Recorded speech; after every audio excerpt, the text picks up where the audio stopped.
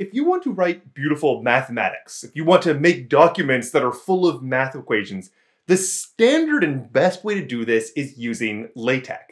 LaTeX is a markup language, and what that means is that there's a whole bunch of code that you write down. It looks messy, but don't worry, it's not so bad. I'm going to show you exactly how to do it. And what it does is it converts that into beautiful documents like this one that nicely display complicated mathematical expressions and allow you to just really tightly control exactly how you want to display mathematics. Now, this is actually my second LaTeX video. My first video was the very introduction for absolute beginners. And in this video, I'm going to show you a bunch of tips and tricks that build on that previous video and basically tell you everything you need to know to be able to write your homeworks or your projects or whatever else using LaTeX. Now, before you can actually write any LaTeX, you have to have some software that allows you to convert from the code to the mathematics. And the one that I think overwhelmingly is the best is Overleaf. Overleaf is a web-based editor. You just go to overleaf.com, you make an account, and you can just start working in LaTeX. Everything just sort of exists in the cloud. Now, I've used Overleaf for years. I've recommended it to my students and to you on YouTube for years. So that's why I'm very proud that for the first time, I'm actually being officially sponsored by Overleaf to create this video. And the idea is that we're going to create this little mini series together so that any of you can go from a complete novice at LaTeX to a master at LaTeX over the course of this video series. Where I'm going to start is where I left off in the previous video. That is, I have this little bit of code, and basically all I showed you previously was how to make these different equations. So if this seems completely foreign, go and check out the previous video to that. The link is down in the description. So the first thing I'm going to do is perhaps the easiest, it's the low-hanging fruit, is I want to show you how to do basic formatting. So as you might notice, I have these three definitions of E. I have a limit, I have a sum, and a continued fraction. Perhaps I want to put different types of emphases on those. Okay, so let's imagine first that I want to take this limit that I have and I want to make that boldface. First thing I can just do is double click on that limit, and Overleaf is really nice. It takes the cursor on the left-hand side to precisely that location. So here I have it in the code as a limit. Now, what I'm going to type is a very common structure in LaTeX. I'm going to go backslash, and then I'm going to go textbf, so text boldface, left curly brace, and finally right curly brace. We do this all the time in LaTeX, as in backslash some command, and then we put the object inside of curly braces.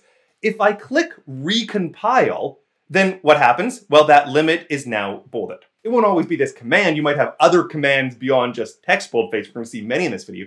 But this is the type of thing. You wrap the object that you're interested in converting in some way in curly braces with some sort of command on the front, in this case, backslash textbf.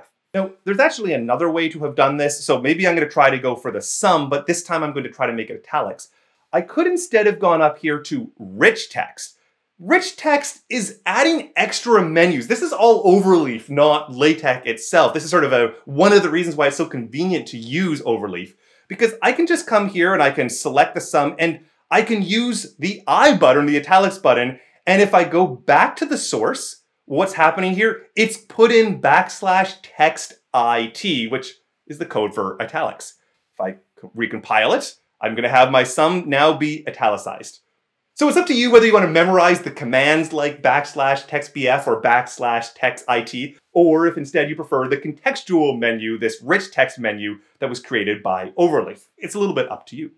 I'll do one more. This one is not on the menu. This is backslash underline. Again, there's a left brace and a right brace, and the continued fraction is inside of there. And as you can imagine, backslash underline is just going to underline the continued fraction. So that's how you do some very simple formatting. What I want to do next is play around with equations. I want to make better equations. I want to make fancier equations because the three that I have right now are relatively simple. I'm going to just observe that the way I made the three right now was that I put an equation when it's in its own environment, what we call a display math environment, so it's sort of own line. And basically, all of this code is in between two different backslash left square bracket and backslash right square bracket. Instead of the square brackets, I can do the following. I'm going to go backslash begin equation, and same at the end, I'm going to go backslash end equation. Very similar idea, nothing about the actual equation in the middle, E is equal to a limit of blah, blah, blah, blah. I showed you how to do all of that formatting in the previous video. But when I recompile it, one thing does change. The thing that changes is that on the right-hand side now, there is this 1. And basically what's happening, as soon as you go and begin equation, it now starts to number the equations. If I did this for each one, it would become 2 and 3 and so forth. So if you have a long document with many different equations, you want to refer back to an equation, well, the begin equation allows you to have a numbering system. But there's an even better way to refer to it. Maybe I want to say that equation 1 was really cool, something like that.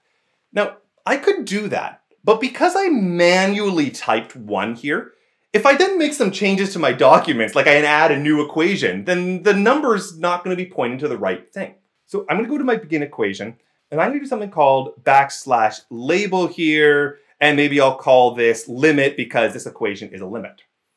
Now, if I execute at this point, if I recompile at this point, nothing changes because all I was doing was creating this label that was internal to LaTeX. It's not displayed in any way. But now what I can do is, in place of writing equation 1 where I manually type 1, I'm going to go \reference, as in I'm going to reference my label, and I'm going to put in the name of it, which was limit. All right, so nothing's going to change when I do it.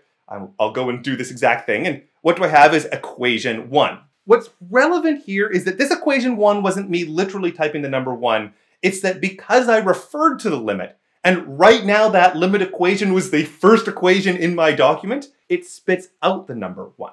Now I want to do a little bit more. So let me suppose that I have E, which is this 1 limit.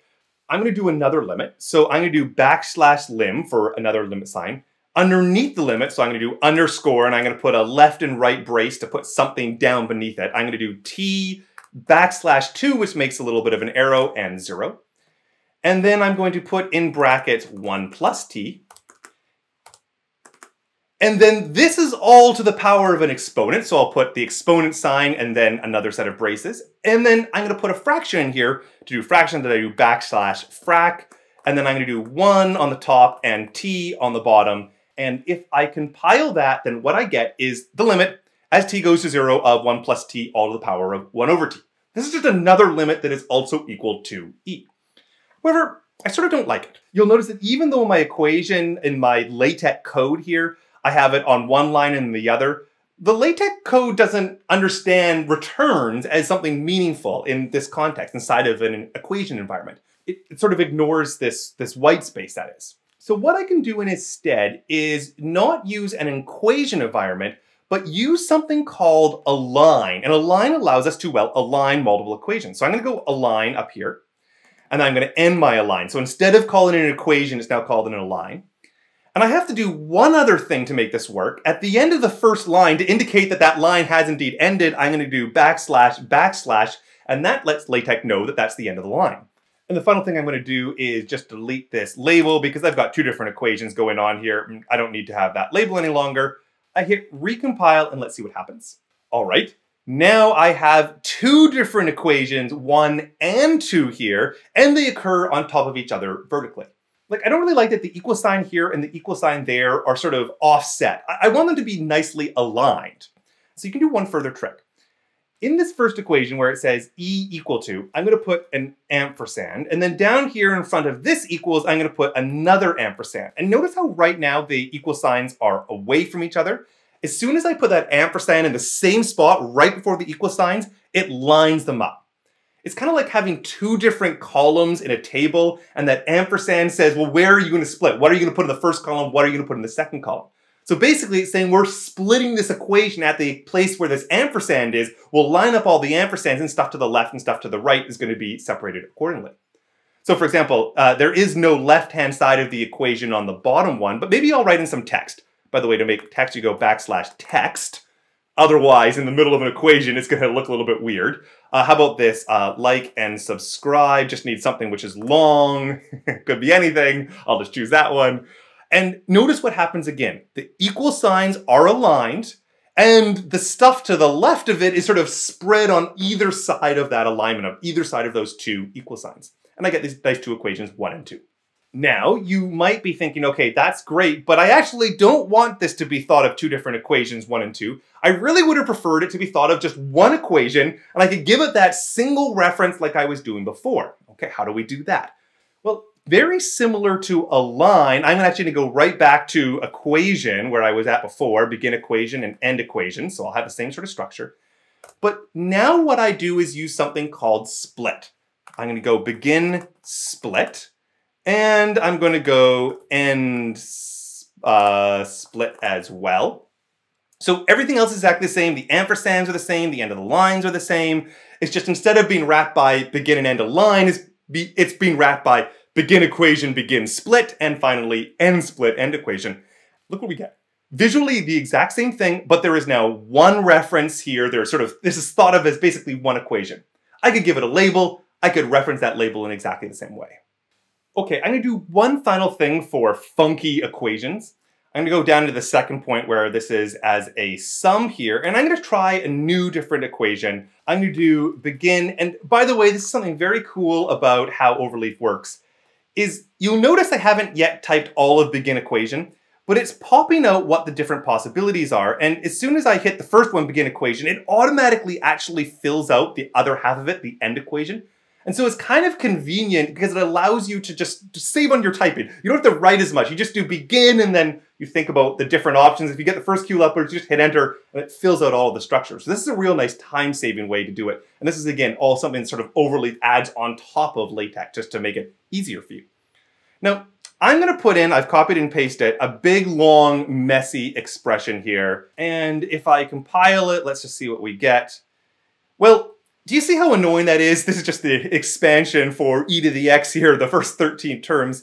But it's like, it's going too long. That reference to equation 2 is like overlapping. There's just not quite enough space.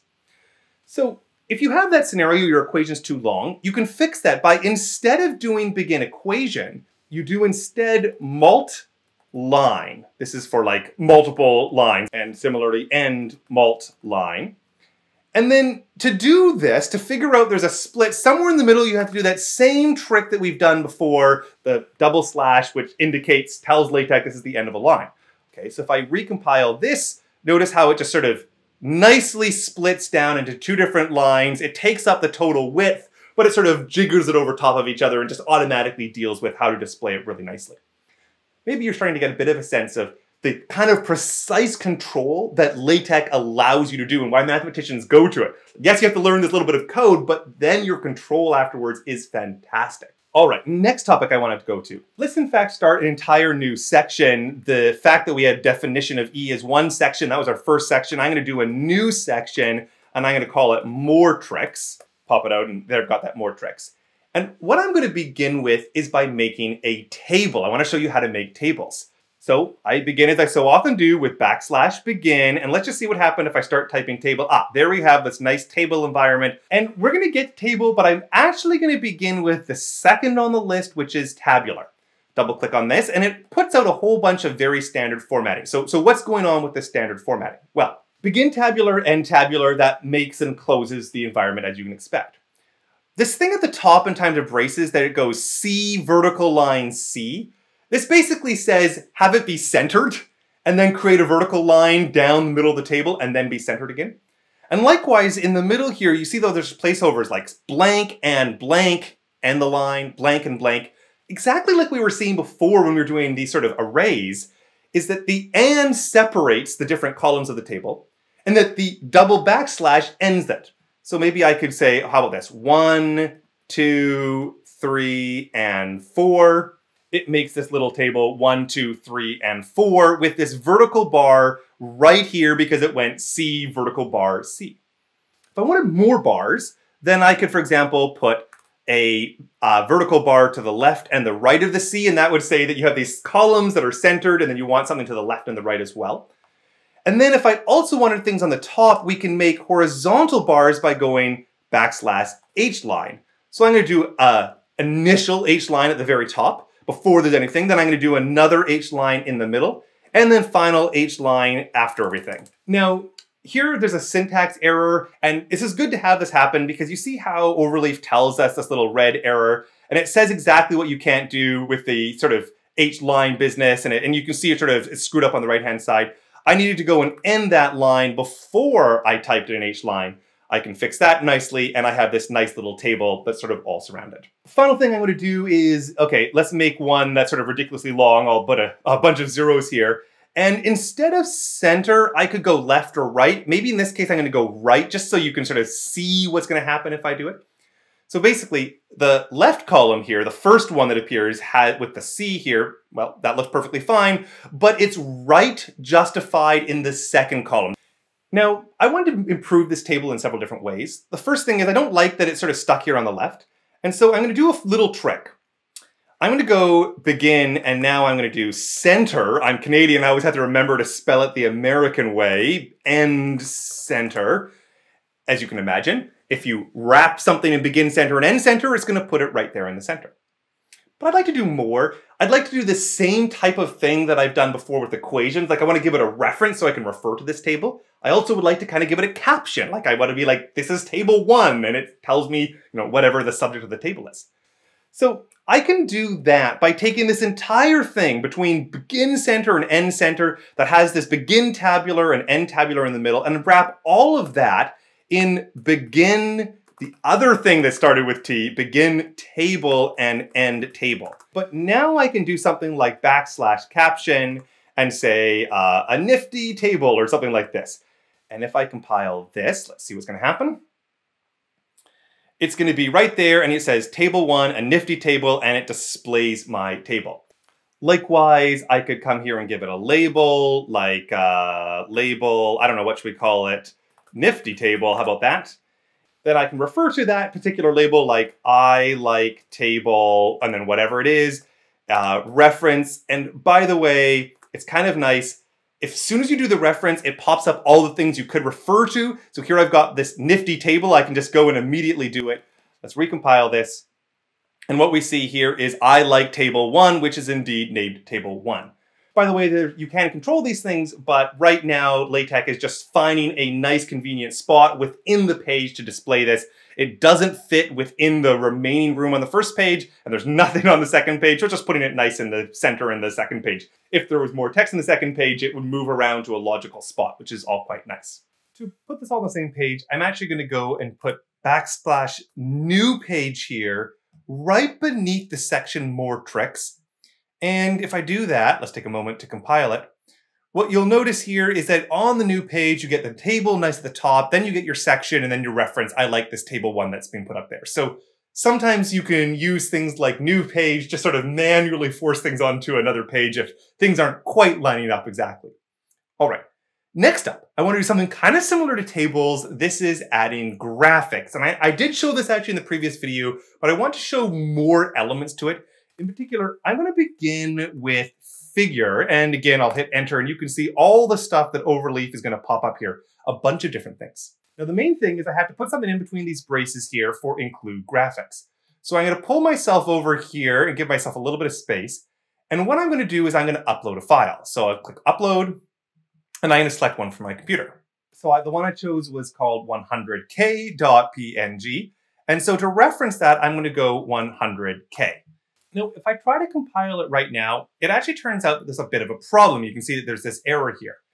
And the problem is that this thing requires one extra thing to work. If I scroll all the way up the top, I have various packages that can be included, and I need to add one more package. So it has use package, something that knows how to deal with graphics. There's several, but I'm going to use GraphicX. As you can see, it sort of automatically pops up again. Now, if I click recompile, it actually knows what's going on. And okay, let's see what happens here. Okay, it's no longer red. This is now going to be, it says overfull, which means it's too big of an image. So this has an overfull horizontal box is the idea. So it doesn't know how to display it. So what I can do here is add a little parameter to it. And parameters I put inside of square brackets, and I'm going to set the width. So I'm going to say the width is equal to \the text width. And this is basically saying that I'm going to make the width of the image equal to the same width of which there's space on the page.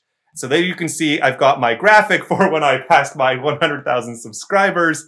And it's exactly the width of that page because I've set the width equal to text width. You can make it half the width of the page or whatever you like. I can also come here and change the caption like I did it. I can change the stock label that's put into here to maybe 100K, something like this. And if I do that, I can say, I am so proud of figure reference. And now you can see there's nifty table like we had before, but there's also the 100K one. Okay, let's compile this and see what happens. I get my images, but it says, I am so proud of figure 1, just like I previously had, I like table 1. So basically the figure environment works a lot like the table environment. They're just sort of these larger environments that include images, but the actual calling of it is the include graphics, just like how the actual calling of the specific table was that begin tabular. And then you can add the captions, you can add the labels, so you can refer to things and put titles on, all that good stuff. All right, things are moving right along. What I want to do next is talk about theorems, definitions, proofs, lemmas, all of that good stuff that we use all the time in mathematics. Now, what I need to do is a few things to get this going. Basically, I want to create these custom environments to allow me to do theorems and definitions and all those types of things. So I'm going to use another package. I'll show you a different way to actually add packages. This one is called AMS Theorem, THM. And while we're at it, I'm going to do AMS fonts as well, because I always like to have those 3 big standard AMS ones. But right now we're going to use AMS Theorem. And what I can do, again in the preamble, so the preamble of your LaTeX document is everything that occurs prior to the begin document. So I'll just do it up here somewhere. I'm going to define a new theorem. So here's how I do it. I do \new theorem. And as you can see already, there's a couple different options that appear here from Overleaf giving you the standard ones. I'm going to do the second of these, the ones that takes 2 different parameters. The first set of braces is how I'm going to call this environment. So I'll call it theorem. So if I type theorem in anywhere, like begin theorem, then that's going to use this type of environment. And then the second is what it's going to be labeled at, what it's going to look like. And here I'm going to do capital theorem. I care about the capitalization because now people will actually be able to see it. This is going to do many things. It's going to create this new environment, and it's also going to deal with things like numbering. So, for example, begin a theorem. So I'm going to go down here into the body, and I'm going to begin my theorem, so the same code that I put in here. And I'm going to say, you should like and subscribe. What an excellent theorem, and then end theorem. And let's see what happens. So I compile this, and what you get is this whole lovely environment. This is our first theorem, so it knows that it's theorem 1. And this theorem environment is going to boldface that title. It puts the number in, and then it puts down in italics the body of my theorem. And this is really nice because I can write as many theorems as I want. They're all going to be stylistically consistent without me having to think about the styles like bolding and italicizing things in different spaces like I was doing before. I just do this every time. It will look exactly the same. And it's going to keep track of the numbering. I can go if I want to add a title to this, I can come here and I put my title into square brackets. So maybe I'll call it the YouTube theorem is that you should like and subscribe. And if I do this, it says theorem 1 and it puts it right there in brackets. So you can always get a sense of what the titles are. Again, a standard formatting that will always occur. I can do the same basic idea. So maybe I'll come here and do another theorem. This one, I won't have a title. You should like, subscribe. How about this? Ring the notification bell. We'll be quite silly about it. And what I really want to illustrate here is that the theorem will now be called theorem 2. Now, there's one further option, though, that you might want to consider. I am currently in section 2. So if you remember, there was section 1 here on definitions of E and section 2 and more tricks. And I've got theorem 1 and 2, but I might want that numbering to be associated with the fact that I'm in section 2. So how would I change that? Well, if I go back to the top to where I define this new theorem, I can add one more property, and I'm going to add it inside of square brackets. And this particular parameter is all about at what level are you going to do the numbering? So if I go and write at the section level, it's going to number at the section level. I could have done subsection number or many other options, but I'm going to write the section number for now. And now you see if I'm in section 2, I have theorem 2.1 and theorem 2.2. It starts that first number with whatever section you're in. I can then do something similar. Perhaps I should have a corollary here. So I will go corollary. That's the name by which I call it.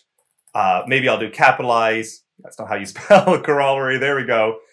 And I could have corollaries indicated by the section. However, normally if you have a theorem, it has possible many corollaries that come from it. So instead of having the numbering based on section, I'm going to have the numbering based on the theorem. Okay, I actually have to go down here and make a corollary. So let's go begin corollary and end corollary. And in the beginning, I'll say, and check out Overleaf as well. If I compile that, notice what's going to happen. First of all, the name is changed. Like it's a different type of theorem. It's not a theorem, it's a corollary. But second, look at the numbering. It's theorem 2.2.1. And basically the idea if theorem 2.2 occurs, the corollary is associated with theorem 2.2. And I could have many of them. They'd be 2.2.1, 2.2.2, and so forth. Final thing about these theorems is you might be like, hold on, Trevor, you can't just state theorems, you have to prove them as well. Okay, I will begin my proof. And here I'll say left to the interested subscriber to figure out the proof of that, but let's just take a look at what it looks like. And I have theorem 2.1, the YouTube theorem. It has a proof, which is italicized. I have the body of the proof, and then on the right-hand side, the QED symbol. So again, this proof environment always looks like this. It's standardized every single time, and it's just associated underneath the theorems. And you can make all sorts of these different environments for other things. Like, for example, we didn't do lemmas, but you could add one for lemmas or definitions or anything else you so chose. All right, we are getting near to the end, but I want to show you my final trick, one of my favorite things to do. This is all about making entirely new commands, as in not using the standard commands of LaTeX or things that are added by these packages. If you want to make your own command, what do you do? And I actually do this quite often. It's just sort of to save myself a little bit of time. So, for example, the real numbers, I'll do an inline equation, so in between two different dollar signs. And the normal way is math BBR. This, by the way, required AMS fonts that we used earlier. Okay, if I compile that, let's take a look at what it looks like. And we have the real numbers and that fancy symbol that we associate to the real numbers. But I hate having to type \math BB brace R brace every single time I want to use this symbol because I use it all the time. So one of the things I can do is I can make a little macro that just sort of shorthands this. So I'll show you how to do it. I'm going to go right back up here to where I had those new theorems, and I'm going to make now a new command, \new command. It shows you some of the options, and I'm going to use this one here, the middle one, with two different parameters. In the first set of braces, I'm going to put what I'm going to call this command. I'm going to call this \r because \r is way shorter than \math BB brace R brace. But I do have to do this for the final time, \math BB brace. I'll put those all in there. And now I have this new shorthand. Just type in \r and I get that full thing. I'll show you how it works. Instead of putting this all in, I'll just do \r, which previously LaTeX didn't know anything about, didn't know how to deal with it. But, well, it looks exactly the same because I made it look exactly the same. I'm going to show you one more, slightly more complicated type of new command you can make. Imagine I want to make a column vector, something I do in linear algebra all the time. So I could do the following. I could make a begin B matrix. B matrix stands for a bracket matrix.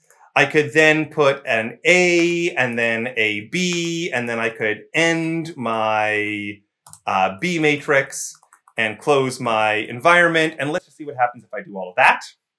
Well, that's what I want. That looks great. That's this nice little column vector with the square brackets. That's exactly what I want. But I don't want to type that every time. But I can't just do exactly what I did previously because anytime I make a column vector, the actual A and the B here, those are going to change. So really what I want to make is a new command that has sort of inputs that I can put two inputs in and it will spit it out to look like this. So let's go back up to where I was doing my new commands, and I'm going to do a new command, but this time I'm going to use the first of these. Okay, so I need to say what I'm going to call it. How about call it CV for column vector? And then I have inside of these square brackets, I've got to put a parameter. I'm going to put the parameter 2, and that's going to indicate that it takes two different inputs. And then I'm going to go and copy and paste all of this stuff that I had before. So I'm going to take the whole begin B matrix to end B matrix thing, and I'm going to put the whole thing in there. It's just I don't want a generic A. I want whatever my first input is. So I do the number sign 1. That indicates my first input. And then for B, that's going to be my second input, number sign 2. And then I'm going to come down here and say I could do \cv, my new name. How about 1 and 2? And let's compile that. And what does I have? Exactly what I want. A column vector with the 1 and 2 inside of it, but I have this nice little shorthand. You can get these macros to do just sort of all kinds of things. They're very powerful, and they're going to allow you to actually make your life easier whenever you're doing something complicated over and over and over again. Just take the time to make a little macro for it. It's going to save it in the long run. So this video was part 2 of what's going to be at least 4 videos in this series on LaTeX. There are several more tips and tricks that are coming down the road for how to do more complicated LaTeX. Definitely check out all the links in the description, both to Overleaf, this wonderful software that allows us to so easily write in LaTeX and work so wonderfully in the cloud, but also to some of the documentation guides that I put down there as well. So I hope you enjoyed this video. If you did, please give it a like for the YouTube algorithm. If you have any questions about LaTeX or want to see something specific in the next video, leave those down in the comments and we'll do some more math in the next video.